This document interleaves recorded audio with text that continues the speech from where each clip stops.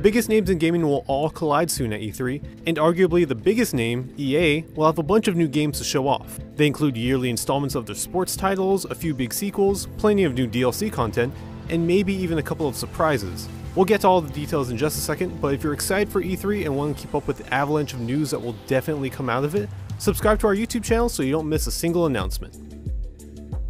Probably EA's biggest game that they'll have to show off this year is Star Wars Battlefront 2, the sequel to 2015's exciting, if slightly bare-bones shooter.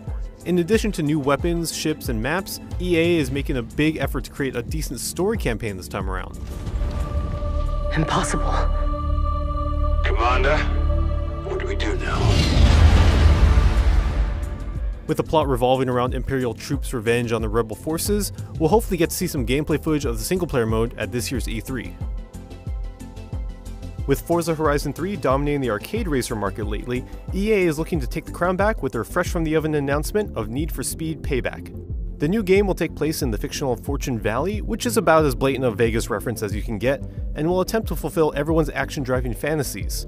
It looks like cop chases and vehicle customization will return, but the annoying always online requirement from the previous game won't.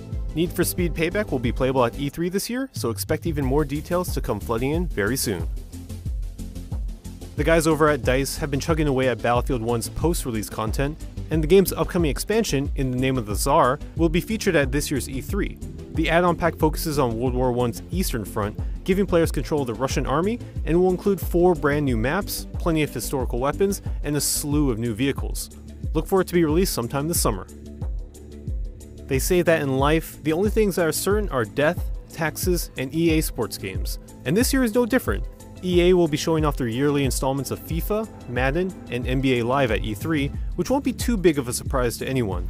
However, according to their press release, the game's mobile versions will also be on display, as well as a Switch version of FIFA 18 that they're claiming will be the most immersive, social, and authentic sports game ever created for Nintendo players. Come June 10th, we'll see how accurate that is. Speaking of long-running franchises, EA will once again bring The Sims to E3. Again, there are few surprises when it comes to The Sims 4, and we'll most likely see some new expansion content typical of the series, but EA is also looking to capitalize on the huge market with their new mobile version. The Sims Mobile will offer the full Sims experience, from creating your sim, to building their house, to maintaining their relationships. It'll all be there at E3, right in your pocket. And finally, it's time to speculate on some games that EA might surprise us with. We do know that there have been rumors going around about a new IP from the Mass Effect developers BioWare. Some are reporting that the game, currently codenamed Dylan, will probably be some kind of MMO-style shooter in the same vein as both Destiny and The Division, and that the scale of the game is bigger than anything BioWare has done before.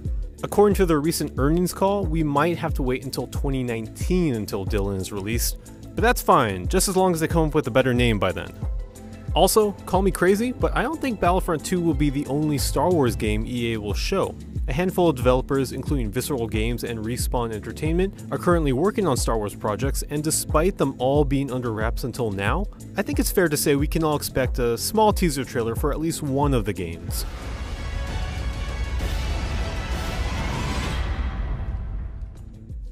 So there's EA in a nutshell for this year's E3. Some high-profile games, some casual games, mixed in with some sports titles, and a sprinkling of Star Wars and BioWare rumors.